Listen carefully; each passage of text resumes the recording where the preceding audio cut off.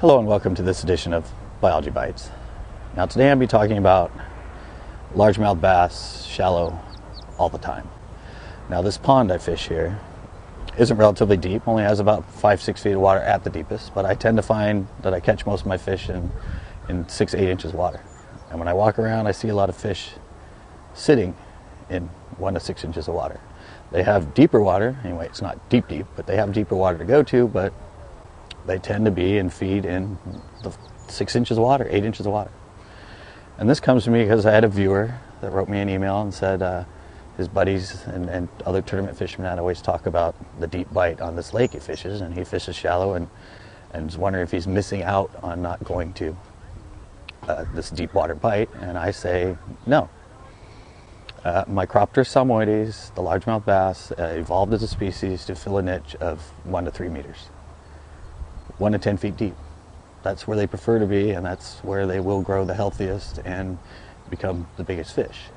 If you look at Inland Fishes of North America, this book that's pretty much the Bible, if you take any fisheries classes for having the most comprehensive study of most North American fish, and you go to Micropterus salmoides, right there it says depth to find it, where it's evolved to fill its niche is 1 to 3 meters, 1 to 10 feet.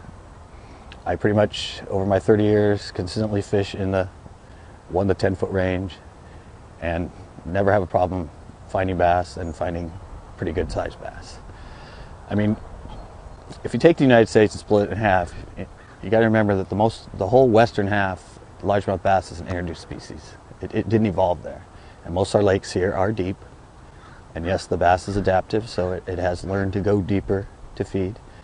But it's more that there's just not enough 1 to 10 foot productive water in a lot of these lakes. So fish will be there and you can always find them there, but it won't hold the whole population. So some of them have in fact learned to go out deeper to feed. But I just say you never really have to go much deeper than 10 feet to find fish, any time of the year and any time of the day. And if you're missing them there and you're not catching them and thinking they're going deep, it's just, like I said, because you're missing them, because they're there. So remember, largemouth bass, shallow, all the time. And a good prime example of this is, like I said, it's an introduced species to North America. If you look at the 2 lakes in California that have the best population and produce the biggest stringers and the most healthy 4, 5, 6 pound fish, happens to be the Delta and Clear Lake. 2 large bodies of water with an average depth of about, guess what, 10 feet. So remember this, shallow all the time. I hope this helps. Until next time.